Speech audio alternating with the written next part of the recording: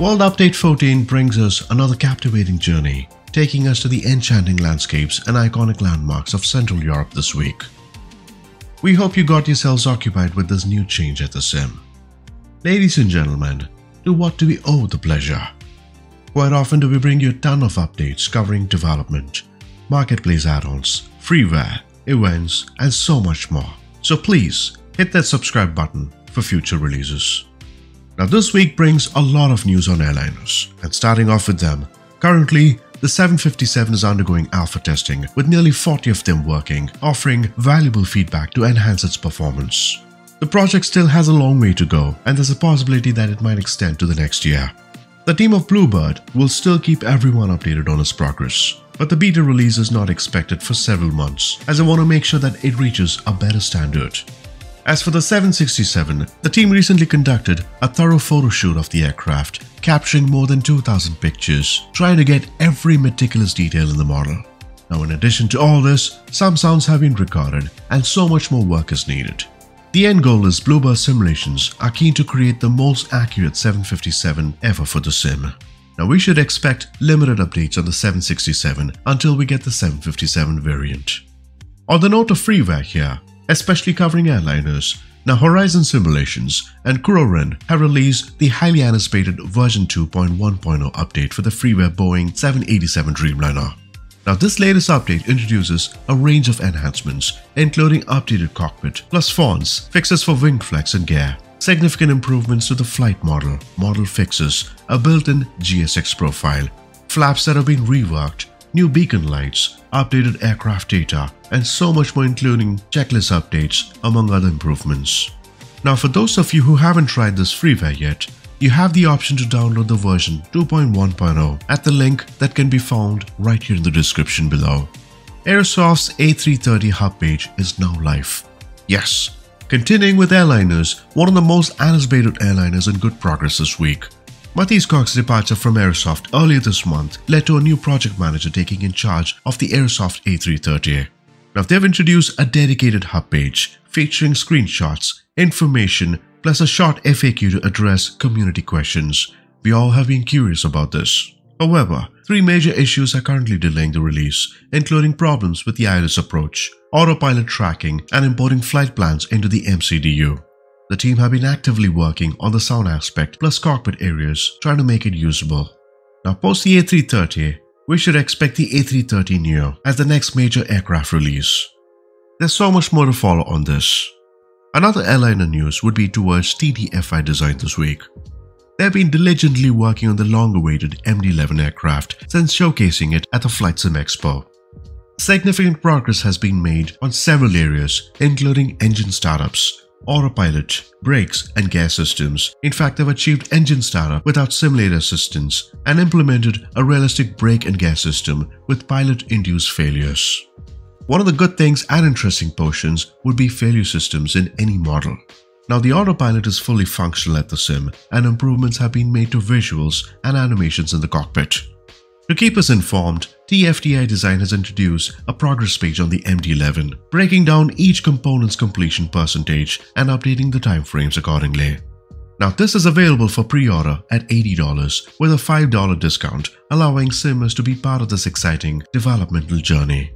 Towards the line of military, DC Designs have released the F-4 Phantom, which is another highly anticipated aircraft. Produced by McDonnell Douglas between 1958 and 81, this was known for its speed over Mach 2.2 that served as the most produced American supersonic military aircraft.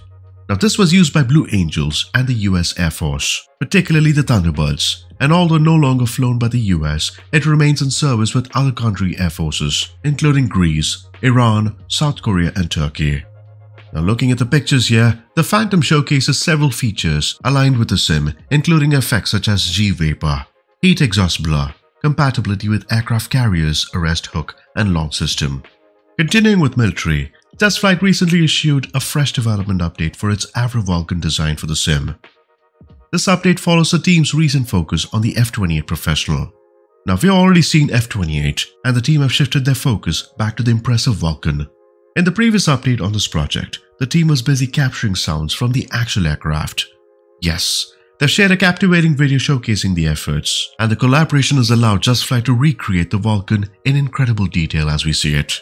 On the latest update, Just Flight reveals their modeling and texturing work, plus diligently addressing any bugs and introducing new features, including customizable options.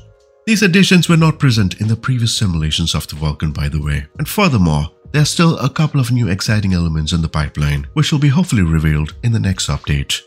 In the world of development, what's new this week?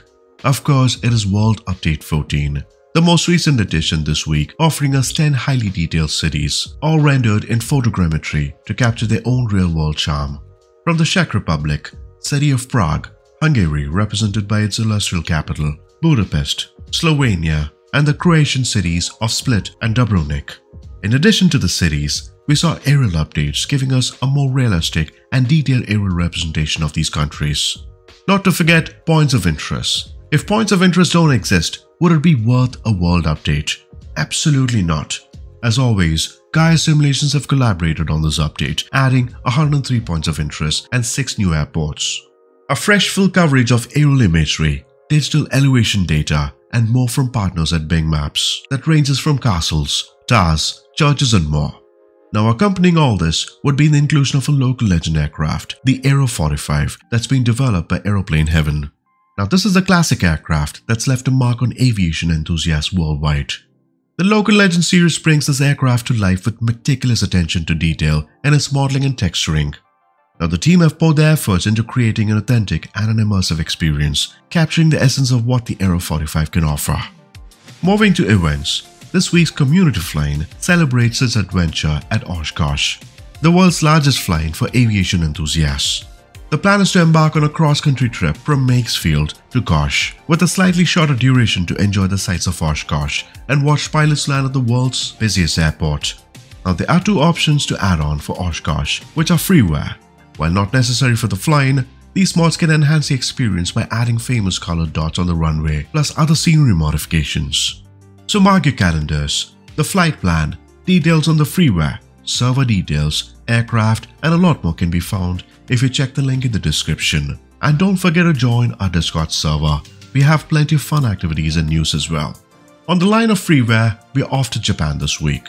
Iwakuni Airfield, located in Iwakuni City, that's Yamaguchi, a shared airport among the Maritime Self-Defense Force, the US Marine Corps, and Civil Aviation. Now this is known as MCAS, Iwakuni Air Base, that also goes by the nickname Iwakuni Kintaikyo Airport. The airport features improvements and additions to runways, taxiways, airport facilities like the control tower and terminal. So big thanks to the dev, Permal, for this freeware.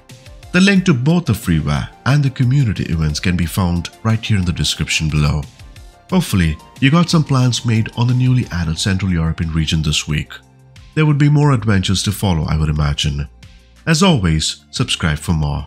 It's been a true pleasure, and until next time, do take care and happy flying.